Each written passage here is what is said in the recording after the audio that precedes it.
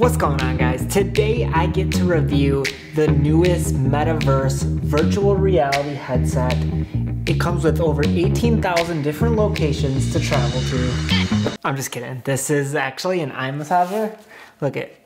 There's not even like, this is a cloth. Covers your eyes. You can't, this is no virtual reality. But this is actually way sweet. It's not a VR headset, but it is an eye massager and also like a head massager. So I've seen these before and I've always been really super skeptical about them, and I've always been kind of on the fence like, I don't know. But so far I've liked Bob and Brad's products, so I was like, yeah, I'll give it a shot. I'll check it out, see what I think. Since I was skeptical about it, I thought I would review it, talk to you guys about what it does, and then tell you my honest thoughts about it. So first of all, this is an eye massager to relieve eye strain, to relieve tension, to relieve headaches. This can be used in all those ways, and simply how you use it is you long press the power button to turn it on and it will speak to you. So that's the cool thing about it. It has audio to let you know what buttons you're pressing. Just because you have your eyepiece on, you can't see exactly what you're doing, so it will audibly tell you what you're selecting. This is what it sounds like.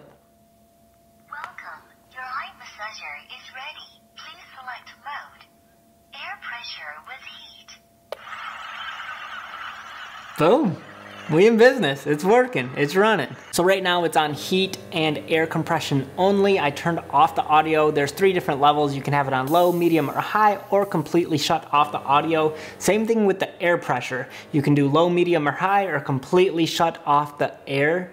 And that's simply by pressing this button.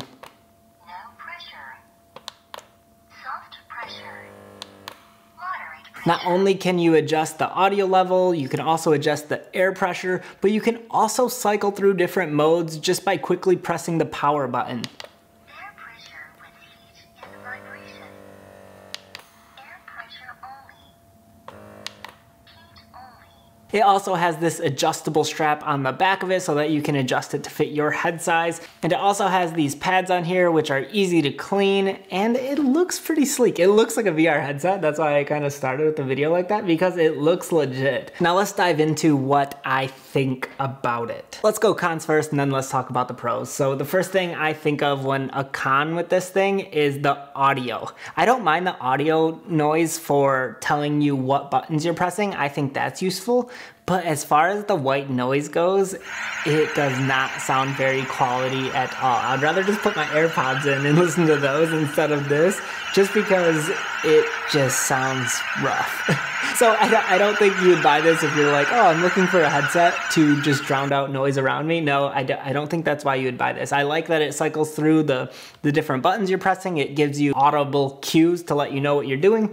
But as far as the ambient noise, I don't love it. Another thing that I'm just not the most sold on, it's okay to me. It might be better for some people than others. I'm not the biggest fan of it, is the vibration thing. It just kind of feels like tickly on my face or something. I don't know. I'm just not the biggest fan of the vibration in the audio. However, I'm a really big fan of the air pressure and the heat. So actually that's all I really been using on it, because that's what I enjoy the most. And I actually think for those reasons, I really enjoy the product. I think it has some room for improvements, but in those areas of actually massaging and heating your eyes, I think it feels great. I was actually really surprised at how well it does massaging your eyes and putting different pressure in different parts of your head. So actually pressing down, like I wouldn't think that this would be able to grip my head strong enough, but it actually does a great job with, like, I wish you guys could experience it as well and feel the sensation, because it actually does a great job. It feels like this. I actually use it sometimes after we're done like playing video games or something and I've been staring at screens all day with work.